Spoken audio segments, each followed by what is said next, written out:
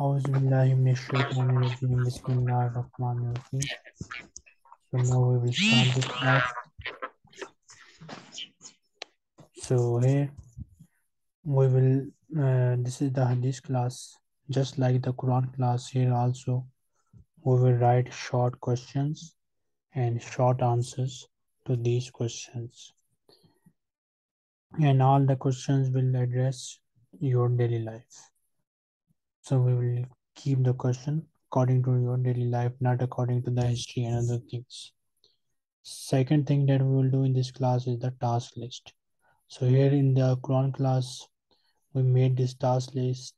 Here we obtain the task from the Quran and Hadith and then write it here.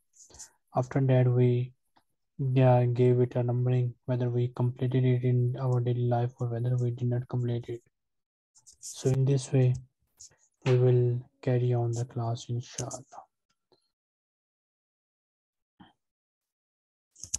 So now I will open the first Hadith. So Mr. Yusuf, read this.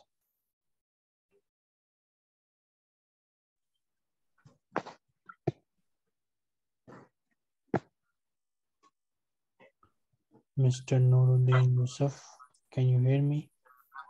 Yes, I can hear you. Okay, read this. Babul fil hide. I read it in English. Kayfa. I will keep this class in English because the most of the students don't know Arabic. Okay, I should read in English. Okay. Yes. Okay. How a menstruating woman should bathe. It was narrated from Aisha that the Prophet ﷺ said to her when she was menstruating, undo your braids and bathe. So a narrator, Ali said in his narration, undo your head. Comments.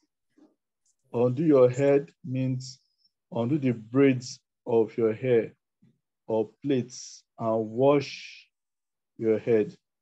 The ruling does not apply to a bath from sexual impurity. Do you know what is braids? Yeah. Okay, good. So here we have the question that we need to write is this: does a woman need to undo or open the braids of her hair for the bath after menstruation? Okay, write this question. Okay.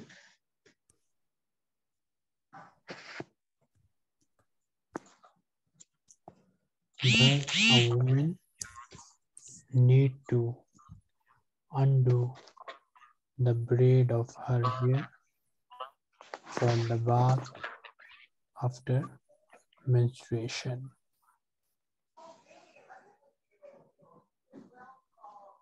Okay. So the answer is yes. Yes. A woman need to undo the braid of her hair for the bath after menstruation. The answer is yes. A woman need to undo the braid of her hair for the bath after menstruation.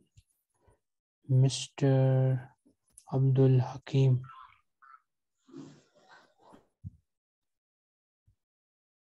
can you hear us?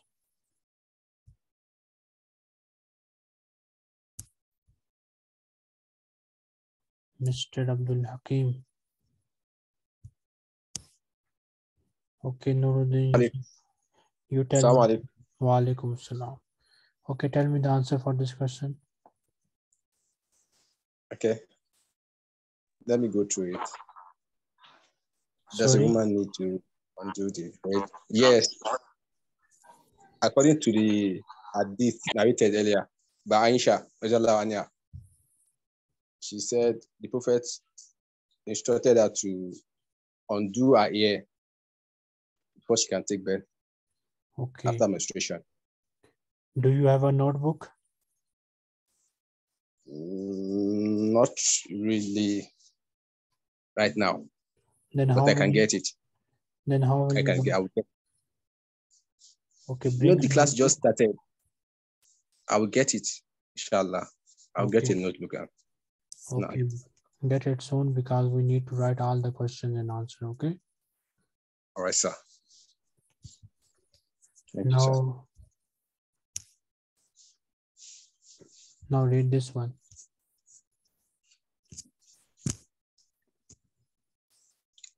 It was narrated from Aisha that Asma asked Prophet Sallallahu Alaihi Wasallam once period.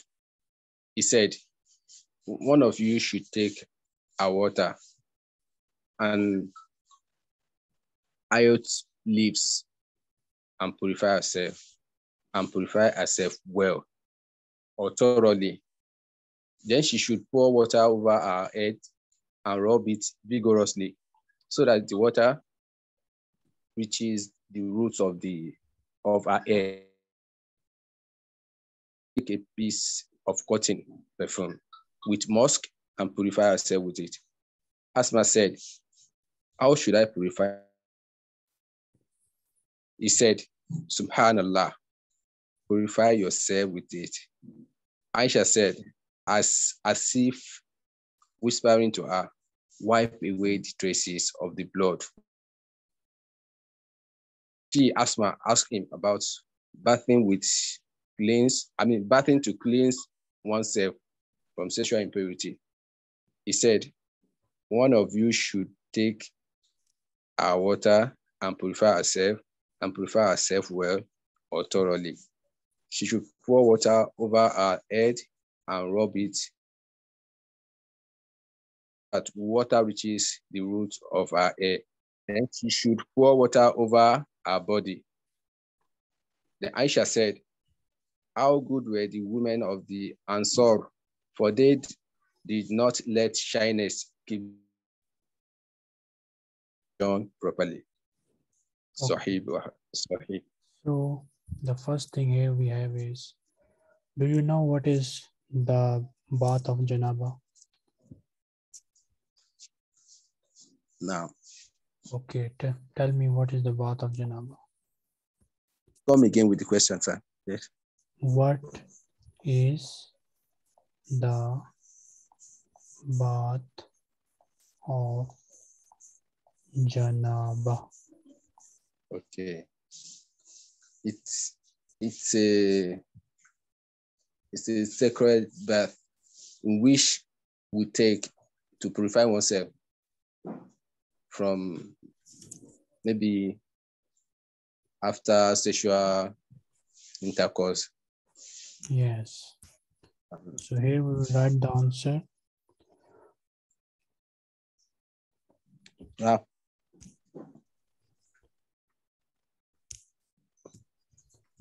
The obligatory bath.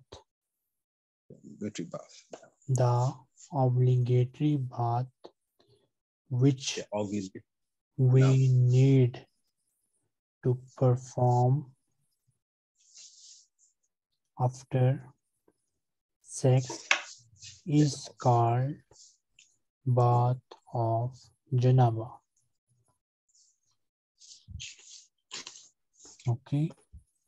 The obligatory bath which we need to perform after sex is called Bath of Janabaah. Mr. Jubreel, what is the Bath of Janabaah?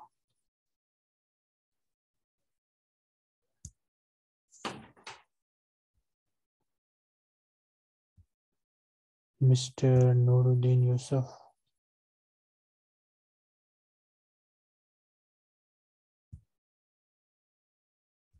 Yes, What is I'm the here. Bath of Janabaah?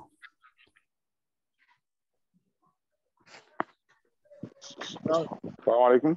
Wa alaikum assalam. What is the Bath Sorry, of sir. Janabaah? Yeah, the bath of Janabaah is a bath that is taken by a Muslim whenever he has sexual intercourse with his wife, or when he experiences emission of sperm from his body. Correct answer. So you can add this point as well whenever he has a wet dream. So we can write two things in this answer. The bath which is taken, the obligatory bath which is taken after sex, or the bath which is taken after the wet dream is called Bath of Janabaah. So next we will write the question, how to perform the Bath of Janabaah. How to perform the Bath of Janabaah. So Nuruddin Yusuf, listen carefully. I will ask you this.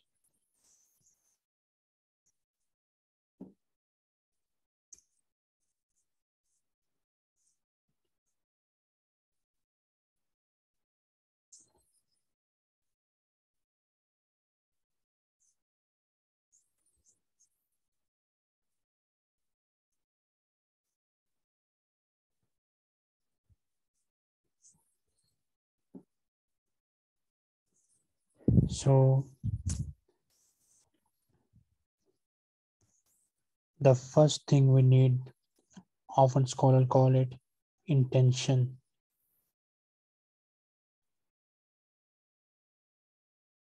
Some also ask us to read Bismillah. Then the important thing, we need to wash private parts. Then we need to make wudu, complete wudu.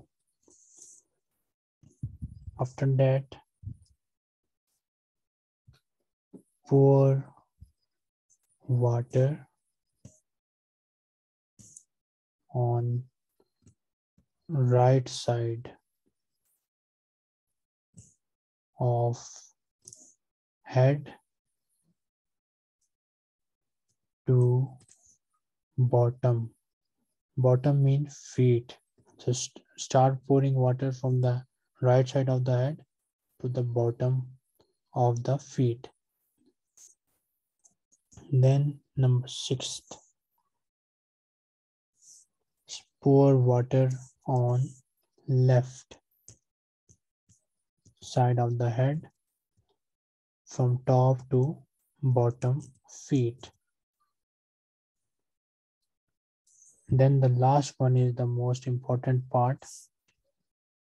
Water must touch whole body, especially joints. So this last one is most important and most necessary one.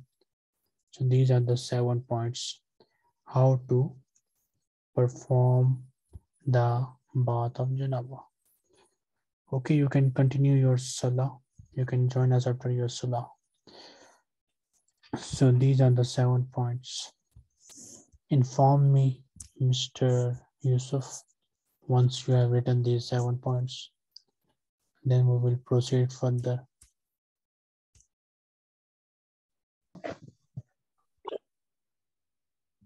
What is your question? Sorry, I also want to go for Salat now. You have a salah time? Yes. Okay. You both can continue your salah and next time you can join. Okay, if you have any question, you can ask me, then we will stop the class. See you all next time, inshallah. Ma salama, goodbye.